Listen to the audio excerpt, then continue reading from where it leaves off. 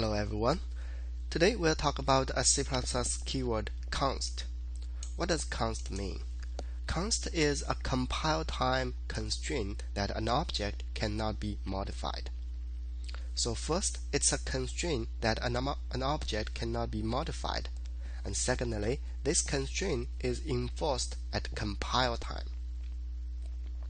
So here I have a const integer I equal to 9, and if I want to change I to 6 and compile it failed with the message assignment of read-only variable I. So this is what a const does. It enforces the constness during the compile time. Now let's look at some more examples. Const int star p1.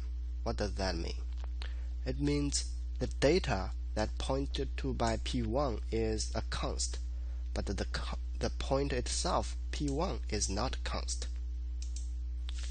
So if we do p1 star equal to 5 and then comment out this one and run it, it will not compile because the assignment of read-only location star p1. However, if we do p1 ++, that modifies the p1 itself and compile it, it runs through OK. So p1 is not a const, but the data pointed to by p1 is a const. The way to remember it is by reading it const int. So the integer is a const. Next example is integer star const p2. What does this mean?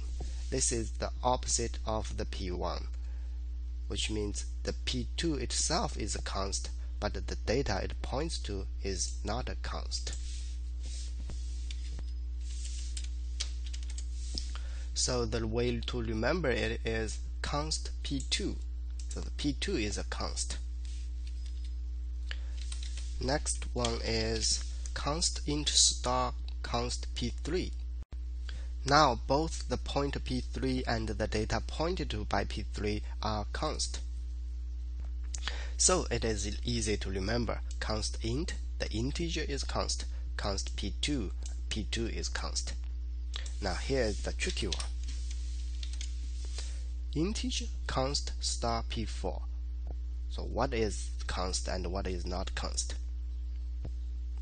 The rule that you should remember is this. If const is on the left of a star, data is the const. If const is on the right of the star, pointer is the const. Actually, you don't need to remember all this. All you need to remember is if const is on the left of star, it's one thing, and if const is on the right of star, it's another. So in this case, we can rewrite this code by changing the order of int and const. And since in both cases the const is on the left of the star, so they are the same. And this one is much easier to make sense of.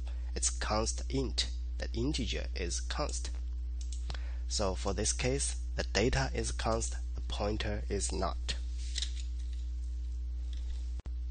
In C++, the type of data can be casted from one to another, and the constness of a data can also be casted away. Let's comment out all this and go to the first example.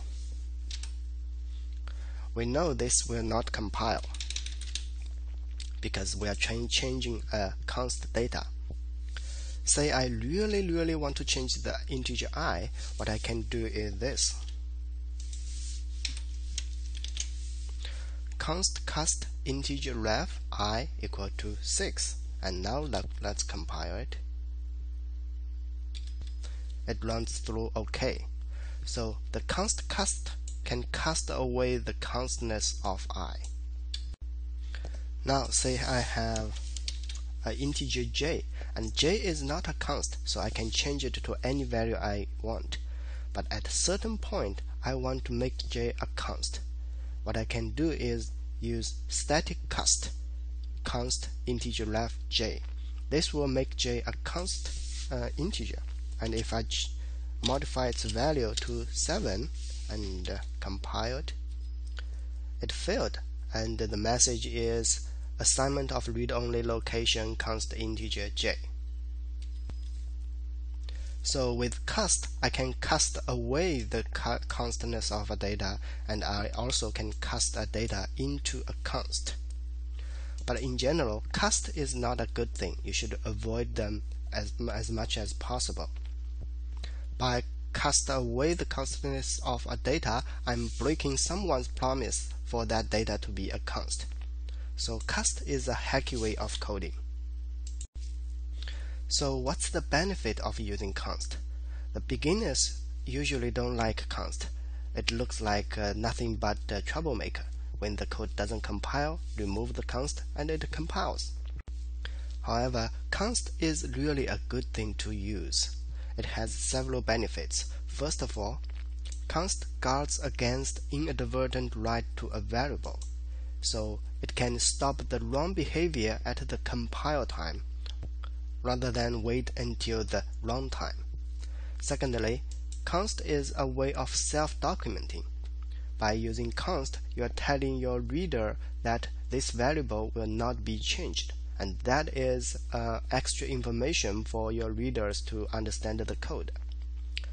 Number 3, const enables the compiler to do more optimization, so the compiler can make the code tighter and therefore faster. And lastly, const also means that the variable can be put in ROM, the read-only memory. This is particularly useful in the embedded programming. So as a professional C++ programmer, you should be using const proactively. Next time, we'll talk more about const. That's all for today. Feel free to subscribe to my channel, so when I post a new video, you'll be updated. Or you can go to my channel's homepage and see what I'm offering today. Bye bye.